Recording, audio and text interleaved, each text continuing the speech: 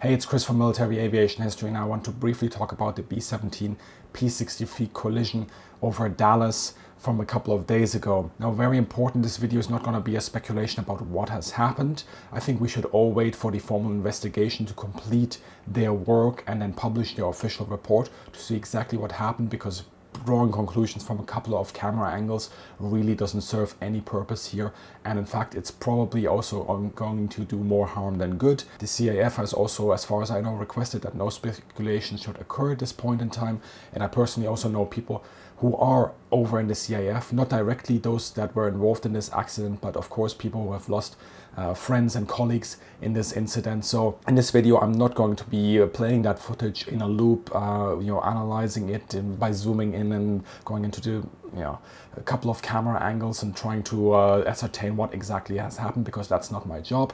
We leave that to the professionals of the investigation team. Instead, what I want to do is talk about the P-63 and the forward visibility of these old vintage World War II warbirds in general.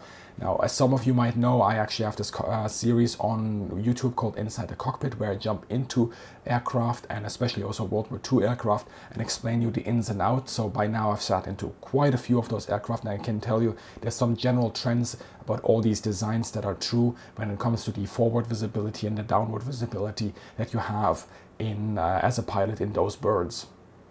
So the first thing I will do is talk about the forward visibility, and then I will take it over to talk about what happens when you take one of those aircrafts and you put it into a bank or into a banking turn. So regarding the forward visibility, let's talk about a couple of general points. First of all, every aircraft is different, but there is a general trend, and that is that for the pilot sitting in one of these old vintage warbirds, the forward and upwards sideways visibility is generally good, whereas the downwards visibility and the downwards sideways visibility is generally poorer.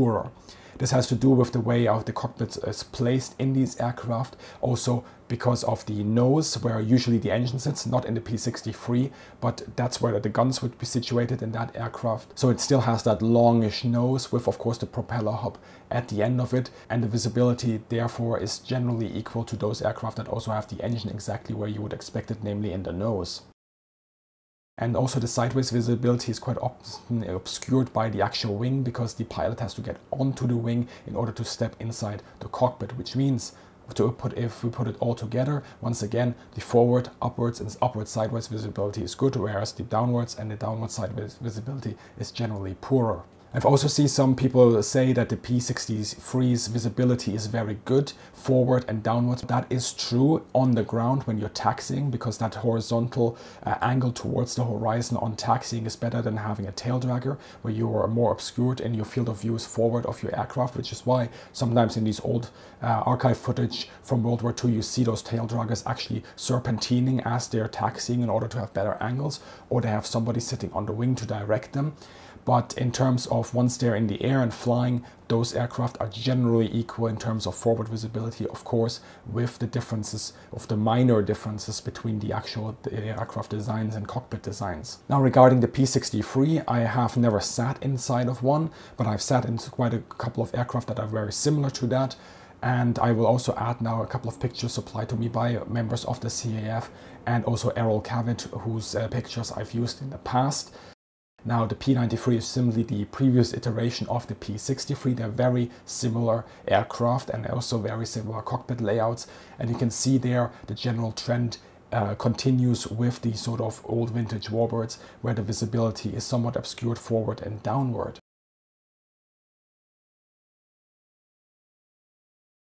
I've also recently, only a couple of days ago in fact, sat in the Swedish J21. And although the wing layout is completely different, with the wings set further back, so you have a relatively good sideways and downwards visibility, the forward visibility, which is what I want to focus on in this segment, is relatively similar to that one you would, for example, get in the P-63 from what I can tell.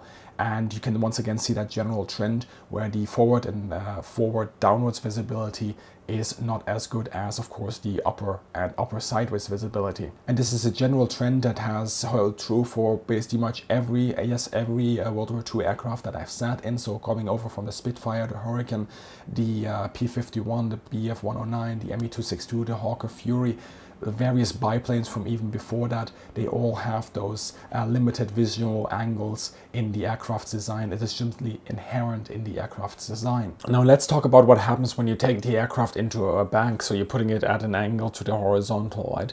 Forward visibility, of course, in a straight level line is relatively good, with upwards visibility as well, whereas forward and downwards is somewhat poorer. Now if we assume that this is the aircraft with the cockpit set round about here, and you go into a bank, you're gaining visibility to the side that you're banking towards. So in my case, this would be the port side. Well, you're right, but my port side.